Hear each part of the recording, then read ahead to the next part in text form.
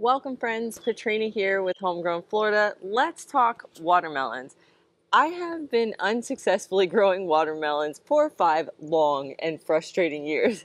But this year I made some really good progress and I wanted to share my experiences with you in case you have also been struggling with growing them in your garden. So I've come up with 6 tips to growing super big watermelons in your backyard garden. Let's jump right into it.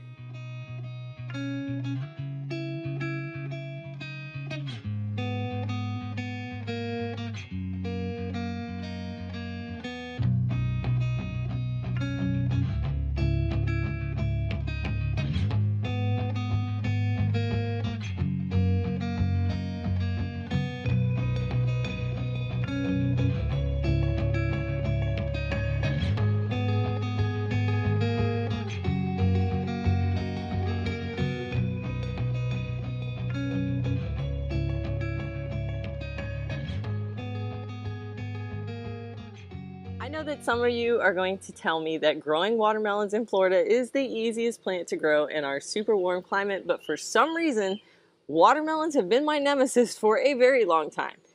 The first year I tried growing them, I planted sugar baby watermelons from seed in my raised bed at my old house though.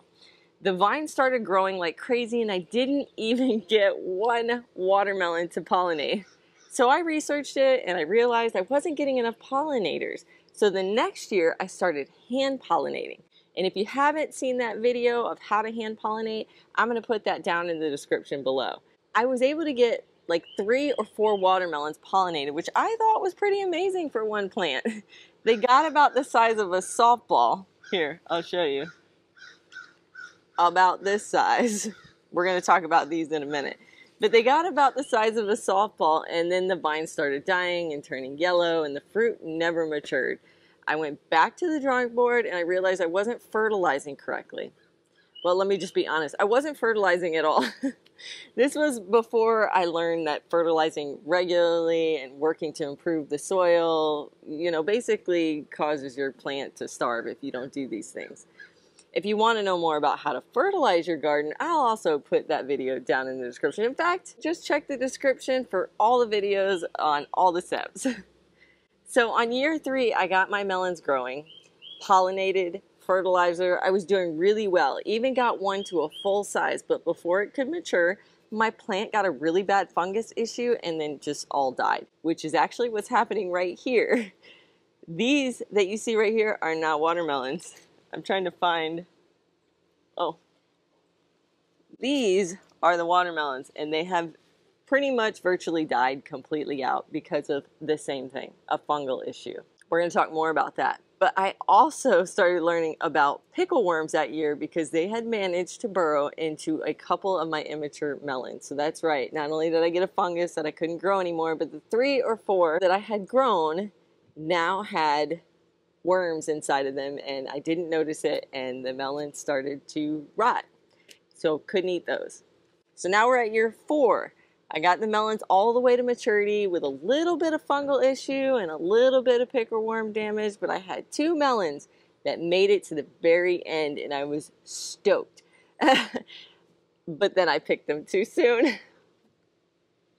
Okay guys, they were a very light pink in the center, but mostly white. I almost gave up at that point, and if you've gotten to know me even a little bit through this channel, you know I'm not easily deterred. But man, if we didn't love watermelons as much as we do, and if they were not so expensive in the stores, I would have given up. I was really close. I think my husband was the one who was like, try again one more time, honey. So I did. And so here we are at year 5, and I went all in. Watermelons were one of my 4 goals from the spring season. If you remember our spring planning guide, I had put 4 things that I wanted to focus on. Flowers, native plants, watermelons, and I can't remember the 4th one. You'll see it. I'll pop up a video right here. But watermelons were my go-to. I was like, I'm going to do it this spring. So I spent a lot of time researching, going through my notes from previous years, and I put a plan in place. And here's what I did. Make sure to stay to the end because I'm going to show you the results. First, I started my melons much earlier this spring, like January. I had to start them in pots because we were still getting frost coming through and that would have killed them. My reason for starting so early was that I wanted to grow the melons during our drought season, which is early spring. So that way I could avoid as much fungal issues as possible. Since I had such terrible results with sugar baby watermelon varieties, I decided to go with 6 new varieties. So I researched a bunch of varieties that would do well here in Florida, and I narrowed it down to Crimson Sweet, Tender Sweet Seedless Hybrid, Moon and Stars, Congo, Choi Chow, and Jubilee. I knew I wanted 2 melons per bed, but I seeded double that just in case. Well, actually it was more like quadrupling it. So there's 2 seeds in each cell of the tray, and I did 2 cells per variety. So a total of 12 cells with each cell having 2 plants. This was just in case. I told you, I'm going all in. So mid-February, I transplanted the 6 plants out into my 3 beds that I allowed for the 3 beds. Guys, that's a lot of beds to give to watermelons, but I'm going all in. I made sure the beds were close to each other to help with pollination, and also that way they were my most full sun beds, which these guys are. Watermelons like a lot of sun and warmth, so I made sure that they were in the beds in the garden that received 0 shade. I put 2 plants in each bed at opposite ends. They don't really need that much space, but I really wanted to go all in, so I wanted to give them a ton of space to grow.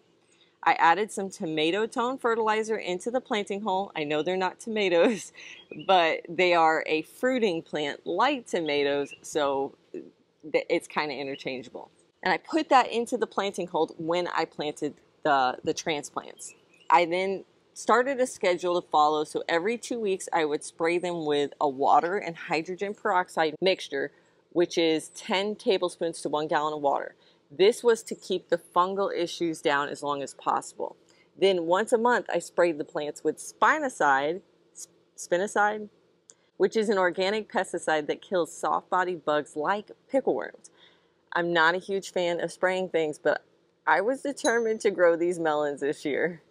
The next thing on my schedule was fertilizing once a month. This entailed scratching in a couple tablespoons of the tomato tone. You could also use garden tone. And then I also mixed a couple ounces of fish fertilizer with a couple of gallons of water to water it with. I was going to make sure that fertilizer was not an issue this year. When the flowers showed up, I started hand pollinating. But I quickly figured out that I didn't need to, because all that work that I had done in the garden on the other gulls, like the natives and the flowers, was bringing in plenty of pollinators. And so I didn't have to pollinate. The vines had gotten so crazy out of control that I was having a hard time finding the female flowers. So after a couple weeks of the flowers opening, I would just hunt through the vines and try to find baby watermelons, which worked because all the pollinators. Once I located the little melons, I would take them and use these trays and put them underneath so that way the melons were not touching the ground below, since bugs, worms, slugs could burrow into them from underneath. I quickly realized as the fruit grew that these little trays were not going to hold these big of watermelons. Maybe the sugar babies, but not these. The trays just kept digging down into the soil the bigger the melons get. One of you guys sent me a video on knowing when to pick your watermelons, because that was my next big hurdle. And I noticed in the video that the guy set his watermelons in big pots, like planting pots. It was genius. So I grabbed a bunch of my big pots and I set them all in there. And it worked perfectly. Just be careful, because I accidentally snapped a couple of the melons trying to get them into the pots. They were fairly big at that point. So next time I'll put them in the pots before they get big to help keep them from snapping too early. If you're enjoying this little watermelon adventure of mine, make sure that you don't forget to hit that notification bell below. You'll be the first to know whenever I release a new video packed with gardening tips. So go ahead and give that little bell a tap and let's stay connected. I actually didn't go super crazy with the watering of the watermelons. I watered them about the same as any other plant, and that seems to work fine, but I did concentrate the watering just to the base of the plant and not the whole bed. I wanted to keep the leaves of this plant super dry, so by just watering the one area where the roots were, I felt like I could, keep pushing off that fungal disease. But then our rain started, and that was when I got a crazy fungal disease that took over the plants in a matter of a week. The whole plant, all 3 beds, it spread so quickly. So as an experiment, I stripped the leaves from that bed over there, and I left the leaves on this bed over here, but I sprayed them with hydrogen peroxide every 3 days, and then on opposite days, I sprayed them with a citric acid spray. Just alternating back and forth to see if the stripped melons would be okay versus the ones that I was spraying. And to be honest, I don't think one way or the other helped. Stripping the leaves or spraying at that point. Once it started, the plants were done. But I did leave the melons on there, and they didn't really experience any problems from the disease other than the fact that some, like these guys, you know, clearly were not large enough for harvest, and once the vines died, they kind of died as well. I knew they weren't really going to grow anymore at that point, especially with no leaves, but I wanted to leave them on there so that they could ripen. Thankfully, at that point, the melons, most of the melons were fully grown, so I just left them to do their thing. The final and most important part was knowing when to pick your watermelons. I have heard it all. Yellow spot, thump sound, brown tendril. Let me tell you what actually worked for me. The yellow spot was too hard for me because when you look at it every day or every couple days, the white spot versus the yellow spot is kind of hard to distinguish. And if you're not sure what that thump sound should sound like, you won't know if it's the right sound. And once again, you're doing it every couple days, so the sound kind of blends together. The one that worked the best for me was the tendril. So all watermelons have a green tendril that comes out right next to where the stem of the watermelon attaches to the vine. That green tendril is part of the plant that usually grabs onto things to help the plant climb. But this one won't be grabbing onto anything because this is where the melon is. Wait till that tendril starts to brown. Initially, I didn't wait for it to turn completely brown, so the melons that I picked were not ripe enough.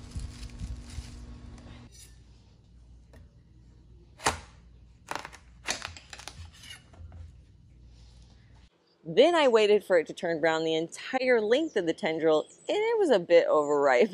So what I have learned is that to let that tendril dry out and turn brown almost all the way to the stem.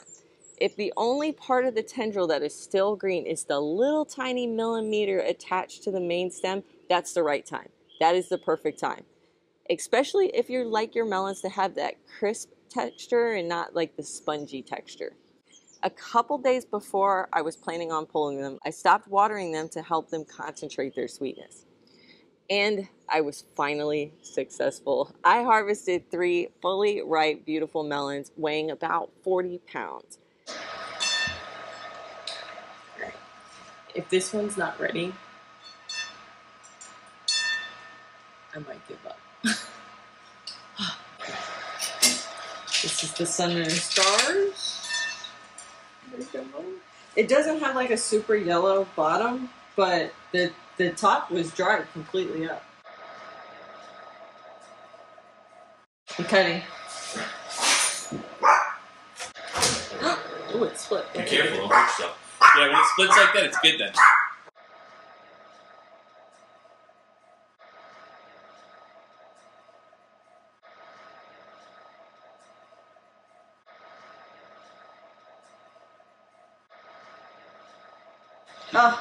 It's closer than what any other one has been. All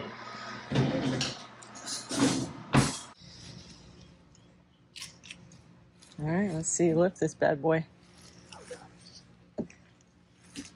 Let's. Please be good. I'm making myself nervous. Man, these are. They're making me really nervous. I'm making myself nervous. Don't cut yourself. I'm trying not to. Oh man, don't put your fingers in it too. Okay, ready?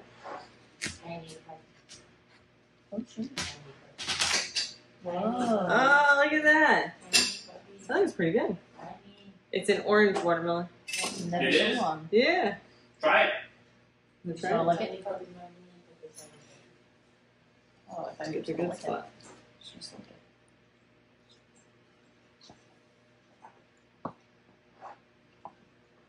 Looks pretty good to me. It's warm. Yeah, the outside's warm.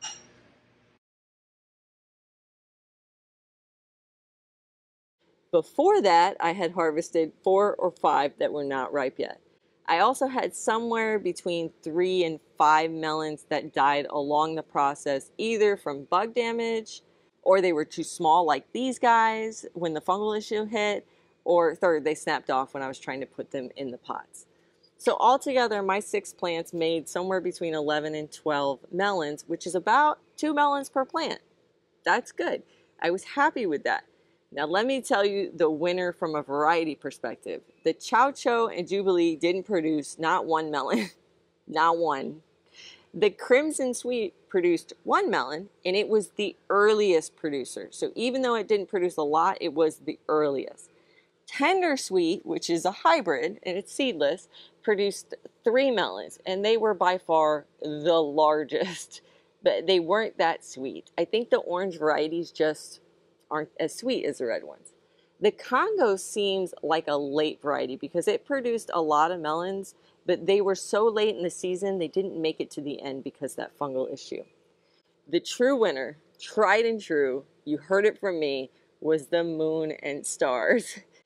Wow. I mean, this was an overachiever melon variety. All the remaining melons were from this variety. The size was really good because they were not super huge, so really easy to store and use. They also produced the most flowers, male and female. I'm pretty sure that all of the melons were pollinated from that one single plant, that one variety. I'm going to grow this variety from now on. It's just super productive. It held out the longest from the disease, and it produces very, very quickly. Lots of flowers. And bonus, the actual melons were very sweet. I really like them. They didn't get a perfect red throughout the inside, but it was still really nice, and I enjoyed them a lot. I hope this video might have helped some of you aspiring watermelon growers. Make sure to head down into the comments and leave me your watermelon growing tips. If you want to watch a couple more of my videos, I'm going to pop them up right now. You can check those out between now and my next upload. Happy gardening, guys!